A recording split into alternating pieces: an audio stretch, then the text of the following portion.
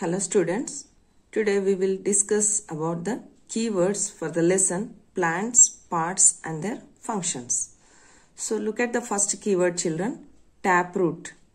So taproot, it is the main root of a plant which penetrates the earth downward and from which arises small lateral roots.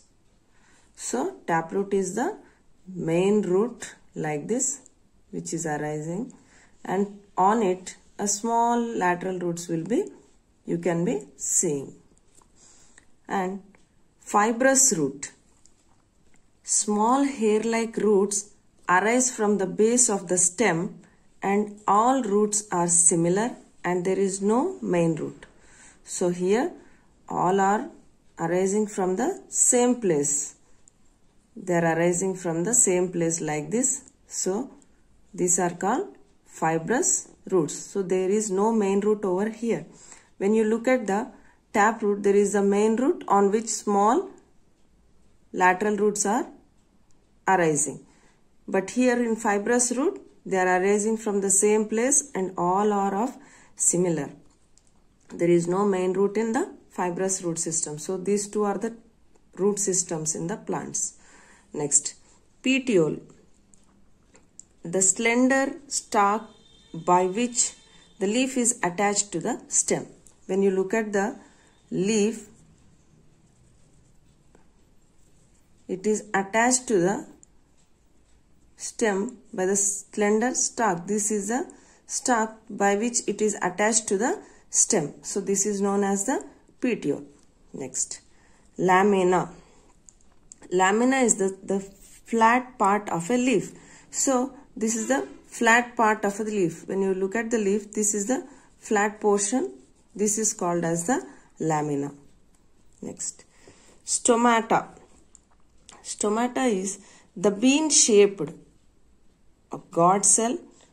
The bean-shaped part that you see in the leaf acts like our nose. These are called stomata. It is useful in the exchange of gases between the plant and atmosphere. So these are the small pores which are present on the leaf through which the gaseous exchange takes place. Like our nose, stomata are present in the leaves of a plant. Next, reticulate venation, a web-like arrangement of veins in a leaf. So when you look at the leaf, there are veins. Like this, veins will be present. These are called veins. They will be arranged like web-like manner. Then it is called as reticulate venation. Next is parallel venation, arrangement of veins in a leaf as parallel lines. When you look at the leaf with parallel venation, the veins are arranged in parallel lines like this. So this type of venation is called as parallel venation. Next, transpiration. Plants release excess water in their body through stomata in the form of vapor from leaves is called as transpiration. Just now we have discussed stomata. So they are small pores. So through that small pores, water is released into the atmosphere. So this process is called as transpiration. Okay children, thank you.